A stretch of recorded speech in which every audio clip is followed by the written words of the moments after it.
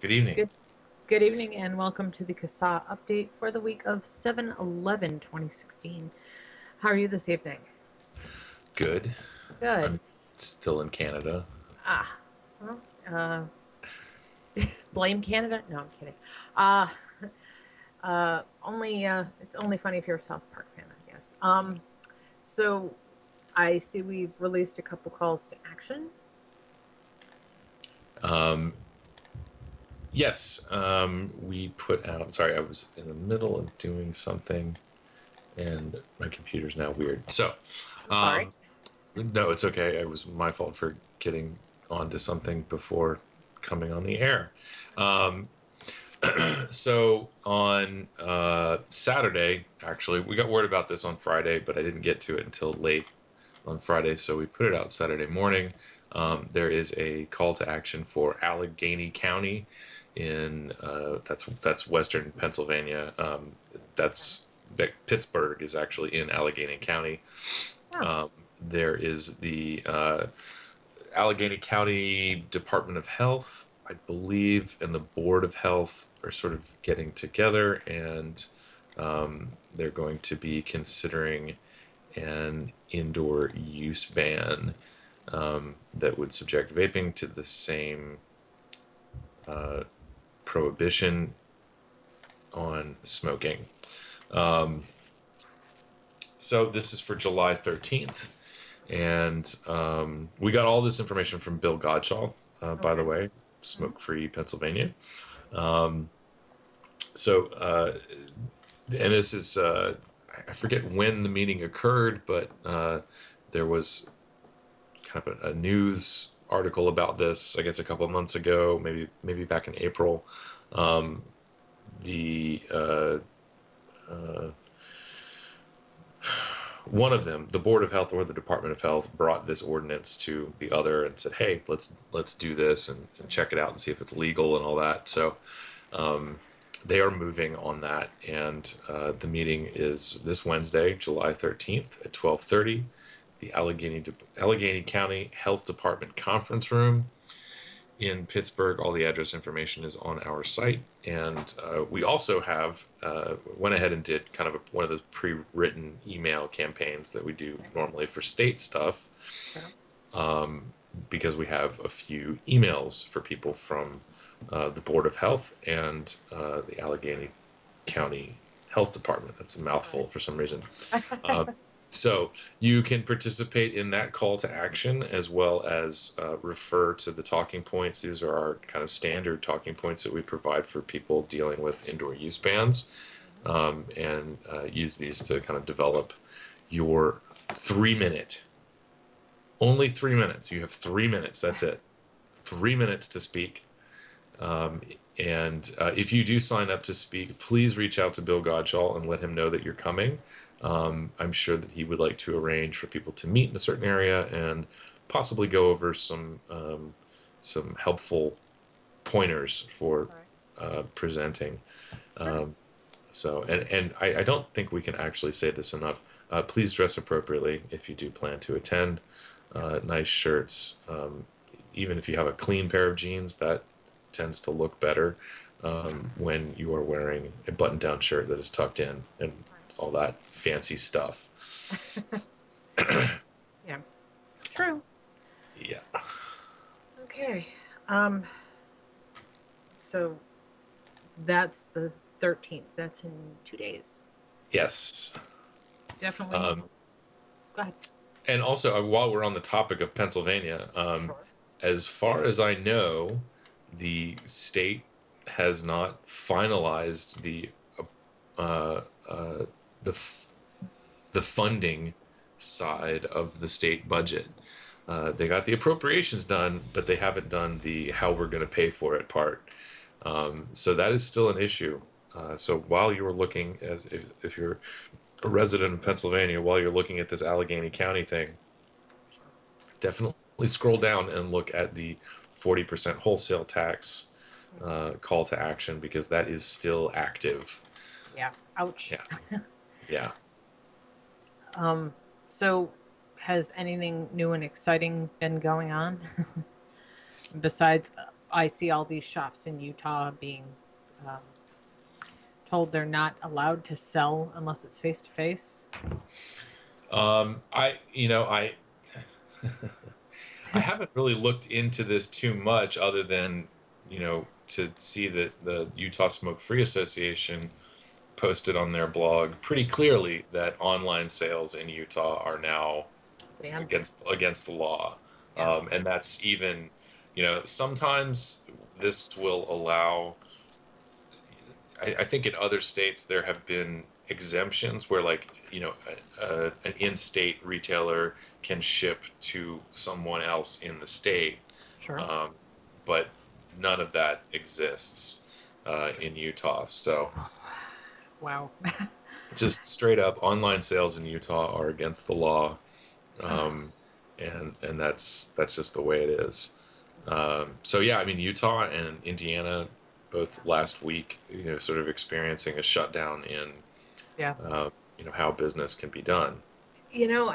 I found it really ironic that NATO, the convenience store people, said that, oh no, they were backtracking on this. The same time I was seeing all of these shops boarded up and shuttered up and photos of them all over the place. I'm going, these guys really need to get their facts straight. This is you're talking about Indiana. Yeah, I'm talking about Indiana. Yeah. Yeah, it's yeah, in Indiana it continues to be somewhat confusing, even for the people who are, you know, relatively and highly competent that have been following this thing from the beginning. Hmm. And I know I saw a post earlier. I haven't followed up with it, but Hmm. it looks like Evan McMahon from Hoosier Vapors was attending something at a federal courthouse today. I believe that was in relation to the Good Cat LLC lawsuit. Hmm. I'm not sure. Don't quote me on that. So there should be some news coming out of Indiana shortly regarding that. But yeah, this whole thing was, I guess the Grocers Association or somebody had kind of talked to the ATC, which I believe is like the Alcohol and Tobacco Commission, Right. about this, you know, language the um, in the law Right. that people were interpreting this to be a kind of a 60 day sell through period, Right. And there's none. and it's not, it's not there, or it might be in the code, but the ATC has the option to kind of enforce things by the law, by the something. I really don't understand it, but Right. July 1, as far as I understand, they were starting to enforce things. And there's some other sort of um, business nonsense going on. People are Yeah. sort of calling on their competitors and ratting them out, which That's I mean, that's honestly, terrible. the law sort of encourages that to some extent, because if you're selling liquid that's not manufactured by one of the 6 approved manufacturers, Hmm. those manufacturers that have their license can actually come after you and the people that manufacture the e-liquid. I might be wrong on one of those parts, but they can sue for damages basically. It's And yeah, it's pretty nuts. So yeah. anyway, I at some point last week we were expecting some good news out of Indiana. I don't exactly know if we got it. I have to look through my notes here. Okay. I think that there's some interesting stuff that'll be happening on appeal. Probably. Yeah, and it's not over in Indiana. First of all, the lawsuit is still kind of happening. Lawsuits actually is still kind of happening. Yeah. And if anybody, I was actually on Kevin Skipper's show on Friday, Hmm. the VCC live Right. update that he does in the afternoon, and we were talking about Indiana, and I just have to say this, if we're going to talk about Sure. next steps. Hmm. A lot of the damage in Indiana has already been done or has been set in motion. There are a lot of small independent shop owners out there that, you know, I mean, even people who are planning to be compliant, there are delays in shipments because, you're taking this massive industry and squeezing it down to six manufacturers. Yeah. And it doesn't, I don't think anybody has really had enough time to make adjustments for this transition. No. So anyway, I want to stop short of giving excuses, but the practical reality of this is that people are shutting down their businesses. I think it's not as widespread as we might believe. A lot of the photos that we saw that came out early last week were, people just have to clean out their shelves. Right. Some people are getting product in that they can sell, but for the most part, people had to clean off their shelves to make sure that they were not displaying non-compliant product. Right. But they can still there were other things that they could still sell, so it wasn't like they were completely boarded up.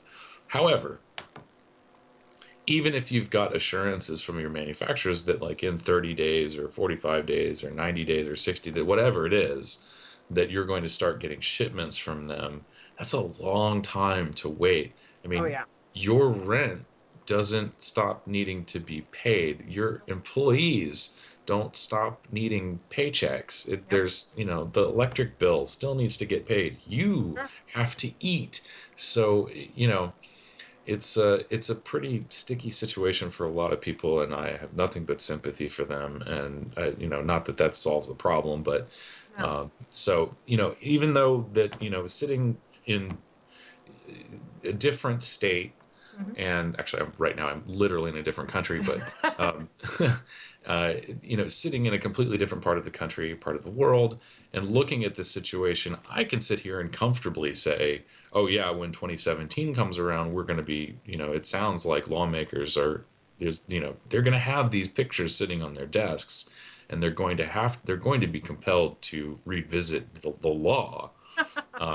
But by then, lots of people are going to be out of business Sure. and will have already suffered the consequences of their Yeah. lack of vision. So, I've already seen a couple of people that I know used to work in Indiana and vape shops talking about being unemployed. You know, yeah, that's sad. That's just terrible. And the thing I think that kills me is I'm reading these articles and these lawmakers are going, well, that wasn't what we intended. Yes, but it's what happened, and you were told that was going to happen, and you waved it off and you ignored it.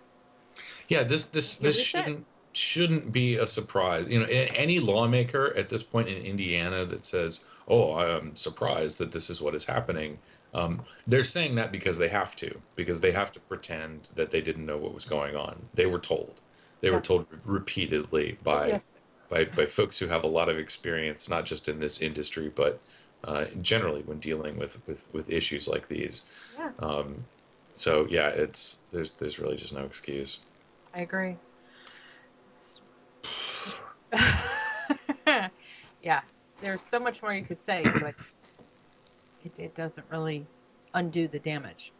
Yeah. Um, so is that it for this week, Alex? Do you think? Um, Probably. I'm sitting here thinking about. I might be traveling next week, but my schedule is about to get really hectic. So that's kind of at least something else to mention that there are still events going on. Mhm. And I know that I've heard from some other from people that events that we're attending. Right. They're actually having a lot of businesses back out Oh wow. of the trade shows for whatever reason. I mean, I understand that some people feel that their money is better spent in other places, and that's perfectly fine.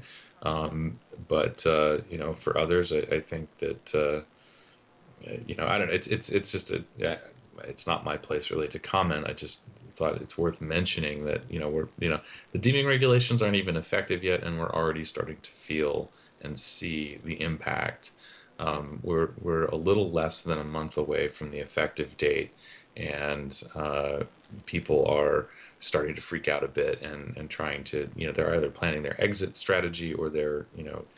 conserving their money and shifting gears a little bit. So I don't really, I don't know, a dollar for dollar kind of, what the value is of some of these companies going to trade shows practically every weekend or even once a month. Right. I don't have those numbers. I've never attended a trade show as a business owner, so I don't know what your value is there. But yeah, it's bad enough that people are backing out of agreements now. So anyway, all that that's life. Yeah. But so coming up, we will be in I believe VCC in Pittsburgh is our next appearance. Mhm. And then let me just open up my calendar here. So VCC Pittsburgh, that is July 23rd and 24th at the David Lawrence Convention Center in beautiful downtown Pittsburgh. It is actually quite nice. Uh-huh. And then the last weekend in July, the 29th to the 30th, I'm going to be in Tacoma, Washington, attending a couple of kind of advocacy night get together things at some local shops there. Mhm. I believe, actually, I probably shouldn't mention. I don't, oh wait, it's in our newsletter, so it doesn't matter. It's at Obsidian Vapor in Tacoma, Washington. Is at least one of them I know of. I think that's the kind of open to consumers thing. Mhm. And I'm actually really looking forward to meeting people in Washington State. We haven't had a whole lot of contact with them traditionally. And for those that don't know, if you're new to the podcast or new to CASAA in general, Washington State is one of those places where people got together, it seems, early and got organized. And so the need for national organizations to come in and either we've played kind of an assisting role if needed, but for the most part, WAVAPE and the Pink Lung Brigade have been doing a pretty stellar job, and they managed to get a pretty decent piece of legislation passed this year that uh, the only thing that I had an issue with was some labeling requirement, but there's a provision in there that sunsets that once the federal law kicks in. Mhm. So I think I missed that in my initial assessment. It doesn't matter though because they did the work, they got it passed, and congratulations. So Yes. yeah, looking forward to meeting those people and building some relationships there. And then in August, the first weekend, I will be in Deadwood, South Dakota, and Greg Conley will also be out there. Uh-huh. Part of the reason for our visit is because number one, we were invited and they're helping bring us out. Number two, we have not had a whole lot going on in South Dakota, North Dakota.